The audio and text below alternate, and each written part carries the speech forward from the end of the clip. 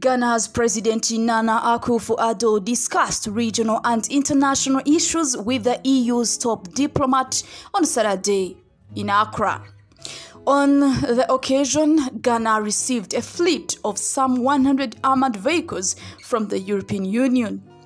Ghana, along with Gulf of Guinea neighbors Togo, Benin, and Ivory Coast, are increasingly at risk from jihadist violence wreaking havoc in the Sahel. It is imperative to understand that no single country can confront the terrorist threat on its own.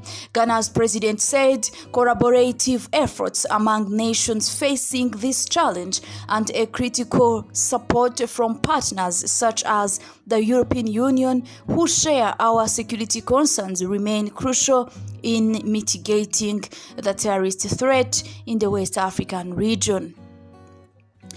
The delivery of military lease vehicles is officially part of aid that would later include aerial surveillance equipment and electronic warfare systems.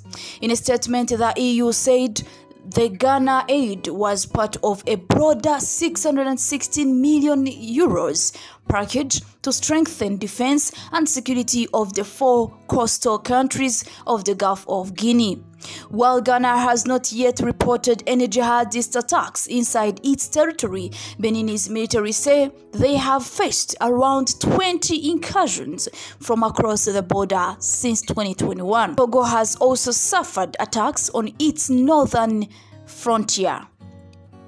European Union Foreign Policy Chief Joseph Borrell said EU investment would also target job creation and services, especially in northern Ghana, where there are concerns jihadists seek to take advantage of socio-economic dissatisfaction.